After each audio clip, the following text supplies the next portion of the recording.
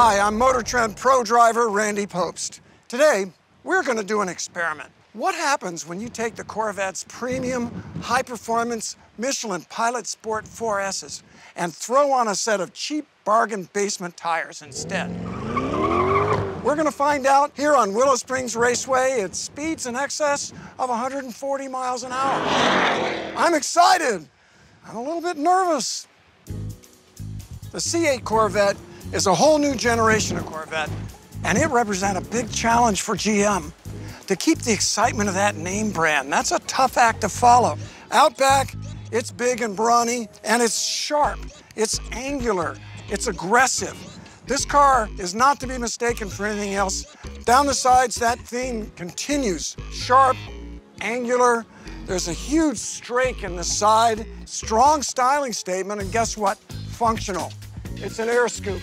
I really like that. In fact, overall, this Corvette looks like a $200,000 supercar. Under the hood, it's got, oh, wait a minute. Under the deck lid, here's the LT2 looking like a Christmas ham coming out of the oven under glass. It's now making 495 horsepower and 470 pound-feet of torque. The small block Chevy V8 is better than ever. And it's driving an 8-speed dual clutch transmission with close ratios. It shifts quickly and smoothly and snaps off those gears, taking advantage of the power band in the V8. Underneath that is a Z51 sport suspension. Probably my favorite feature on the car, adaptive magnetic ride control shocks. They are reading the road surface. They're almost like an active suspension, constantly adjusting for the mode that you have chosen, comfort, sport, or track. And undergirding all those performance components are the tires. And with the Z51 package, the Corvette gets some good ones. Michelin Pilot Sport 4S's, tuned specifically for the C8. It's a max performance, original equipment, low profile summer tire, made for exactly the kind of job we're doing here today. So here's what we're gonna do.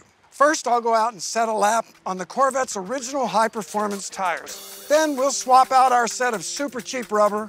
I'll go back out and see what's the difference in performance. Let's hit the track.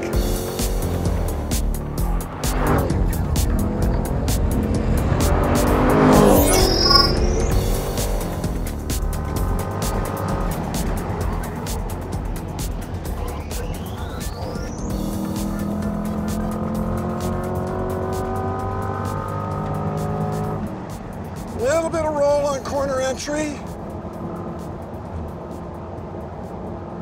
Nice balance. We got the track alignment on our C8 Corvette.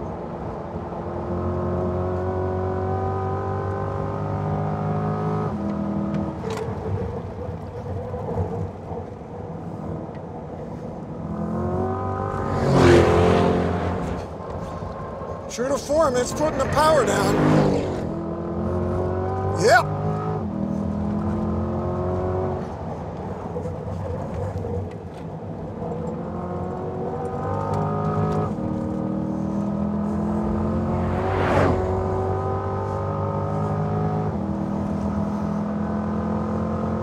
Little push towards the end of a corner.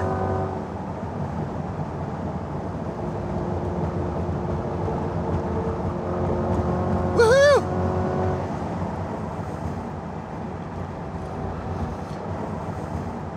Don't have to slow down much for turn 9. Feels good coming off 9. Shifts are smooth and the transmission's doing the right thing. Got a good track mode on the transmission. Wow, new Corvette, it puts the power down coming off a corner. It's really getting a lot of these Michelin Pilot 4S's.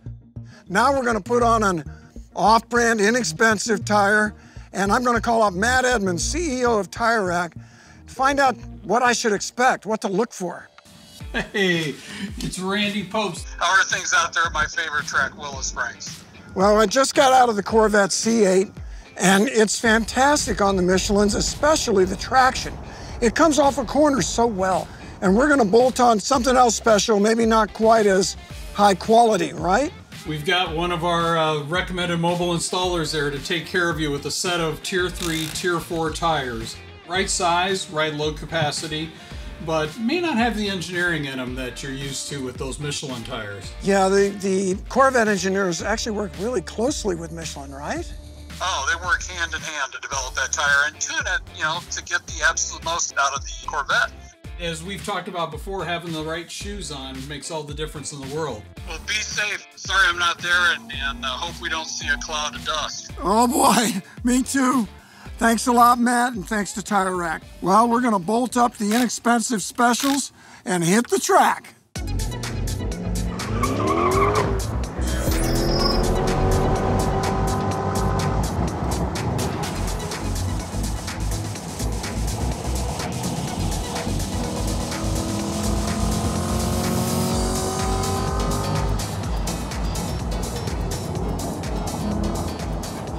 Drifty on the way in. Definitely loose around this long turn too. Very different corner balance on these inexpensive tires. Whoa!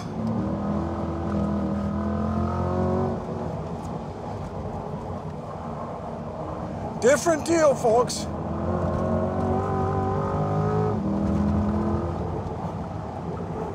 More like rally driving on dirt.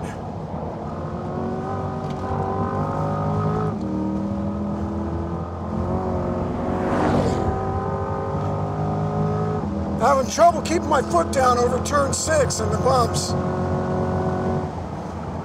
Definitely not trusting it through high-speed turn 8. There's that kickback through the wheel. I feel it leaning on that outside rear tire. Kind of like a sprint car would on a dirt track.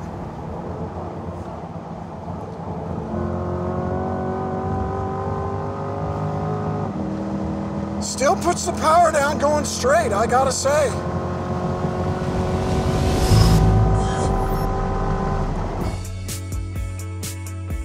Having come right out of the car on the inexpensive tires, I see three things right away. One, the inexpensive tire felt like it was slowing down rapidly, like it was losing grip rapidly compared to the premium tire, Michelin.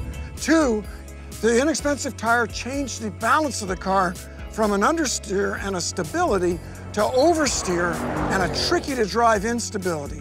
Three, the acceleration traction felt quite good, even on the inexpensive tire.